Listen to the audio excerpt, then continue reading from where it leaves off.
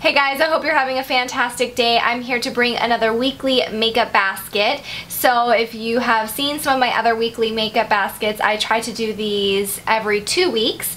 Eventually I'll get to every week. And today is July 1st, so happy July 1st. I probably won't post this until like the 3rd or the 4th, so I'll go ahead and count that as when I start using these products, and I'll just kind of concentrate on my MAC products until then. I plan on concentrating on these items till about like July 14th. I think that will be a good kind of midpoint, and then I'll do another video. I think I totally forgot to put a nail polish in my last basket, but I have just one polish because I just think this is such a fun polish. It's actually the one that I'm wearing right now, and it's the Circus Ringmaster. And is that just the color is Ringmaster? Maybe so. So the Circus by Andrea's Choice, and it's in the color Ringmaster, and it's this gorgeous hot pink. I've got it on my toenails and my fingernails. I think this is day 3 of me having it on my nails, and it's doing really well, and it makes me really happy, so I want to wear it for the next couple weeks. And then for my base coat, I'm testing out this is the Essie all-in-one, so I guess actually you can use this as a top coat too, and I don't know what the third one is. Maybe just clear coat? I don't know what the third option would be. So this, it says it's a 3-way glaze, and I'm gonna test it out, see how I like it, because all of my I'm so upset, all of my top coats are totally dry. I used my Sephora one and I put a ton of nail polish thinner in it, and it's thinned out a little bit. I'm gonna try putting it in the fridge, or was it the freezer? One of my viewers had mentioned that. They're all like dried and goopy and a mess, so I'm really sad that all of my nail polishes are going bad, all of my top coats at least. So that was a little tangent, but getting to the makeup, the products that I have, I want to try this. This is the Clarins Instant Smooth Perfecting Touch. I guess it's a primer, and I've used it a couple times already. It's very thick, but very velvety on the skin. Definitely really helps with kind of concealing any kind of big pores, really helps to kind of minimize those. And so far, the first couple times I've used it, I liked it, so I want to concentrate, kind of get a really good review on that. I have an eye brightener just because summer, you want just a bright face, nice bronzy, bright eyes, I don't know. And so I have the Coastal Scents Bright Eyes. This is in the color Ivory.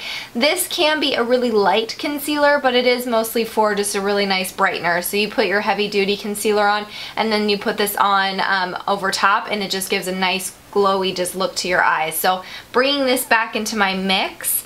And then I'm almost done with my Rimmel BB cream, and so I decided that my next one is going to be the Revlon Nearly Naked. This is a beautiful foundation, very light. My color is in the color Ivory, and it does a really light finish, light to medium coverage. It's not going to be one of your heavy duty, you know, foundations that going to cover up everything.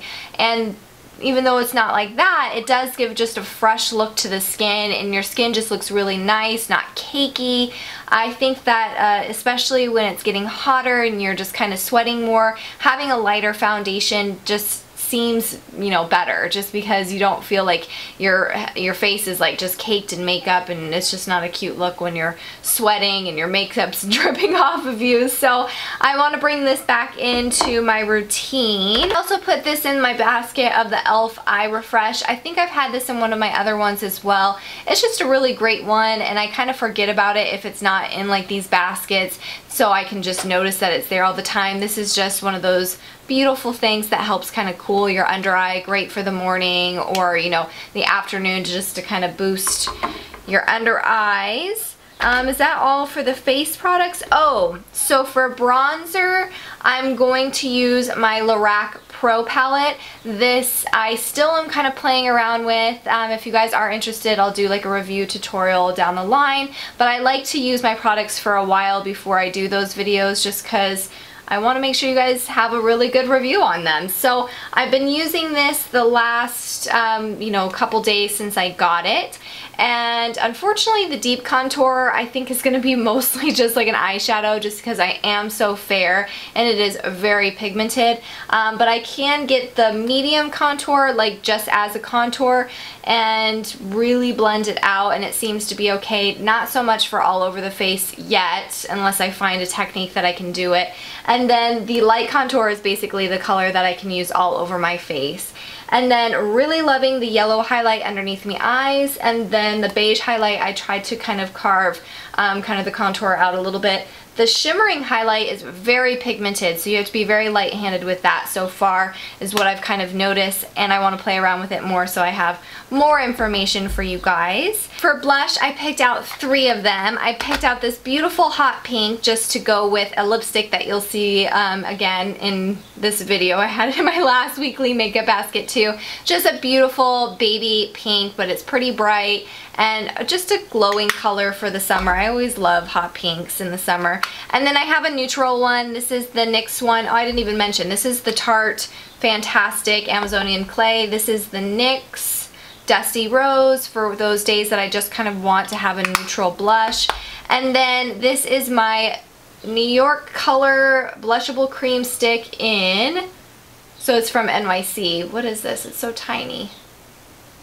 Holy smoke. Oh, Big Apple Blush. So these I just think are awesome. I love that they're in stick form and you just kind of put it where you want it and blend it out. Again, e.l.f. Small Stipple, that's your main man for any kind of cream blush.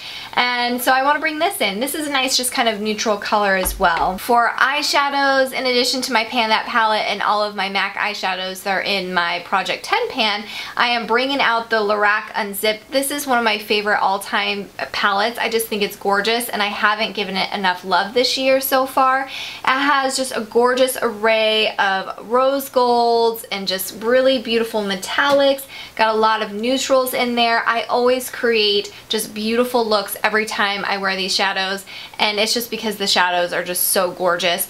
And I love that there's some, you know, kind of cranberry colors in there, which you guys know I love.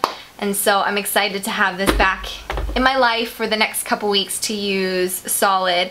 I picked out 2 blue eyeliners because of the 4th of July holiday. I have the Kat Von D one. This is in Revenge. And so pretty. There it is. There. And then I have the Urban Decay Glide On one in Deviant. This is a little bit lighter of a blue. That one's right there.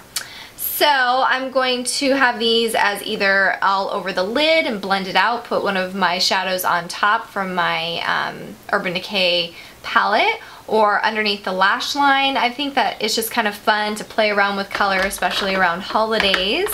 And for a liquid eyeliner, I just popped out this Ulta Provision liquid eyeliner in Carbon Black. I had it in kind of my back stock because I'm out of a black eyeliner, and there is that. So far so good. It seems to be pigmented, has a nice just kind of felt tip. It's very cute and petite. For lip products, one is a repeat. This is the IT Cosmetics Je ne sais quoi, and it's one of those ones that is just clear, and then you put it on your lips and it just gives you a gorgeous flush of pink, whatever, you know, is with your body chemistry or heat or whatever, however it does it, I don't know. And I used it and I loved it, and I want to bring it back, and I thought it would be pretty with like the nail polish and then the pretty blush. I thought that would be a cool mixture. I have just a neutral everyday lip gloss. If you guys are like me, when you have a product that you just totally love, or a brand that you totally love, you like want to like hoard it and not use it. And that's how I am about my Buxom lip glosses. I just love them so much, and I have so many of them, and then I don't use them because I don't want to use them up. I know, crazy. So this is in the color Amber, and it's just a great neutral color, so I thought this would be nice just to kind of have whatever look I have, it's going to go well with. And it's cooling and nice and tingly and mint, and so it's great for the summer because it definitely does cool your lips. And then I have a red lip combo. So the first one is this Brick Lip Pencil by MAC. My sister-in-law had 2 of them, so she gave me one. So there is that one, and I could just wear this by itself, have this lip gloss over top, and that would be really beautiful. Or if I want to combine it, I have this Bite lipstick in Pomegranate. Here it is. It's in it was one of those 4-packs for the holidays. And this one is gorgeous as well. So the brick one from MAC is a little bit more blue toned, and then this one by Bite Beauty is a little bit more like yellow orange toned. So it'll be kind of a nice mixture or whatever I decide that day that I'm in the mood for. So those are all of the products that I want to use in the next couple weeks, in addition to all of my Project Pan Challenge products. So I hope you guys have a fantastic and safe 4th of July, have tons of fun, go watch the fireworks, have a great barbecue with friends and family and loved ones, and just enjoy yourselves and be safe. And I will see you in one of my next videos. Bye!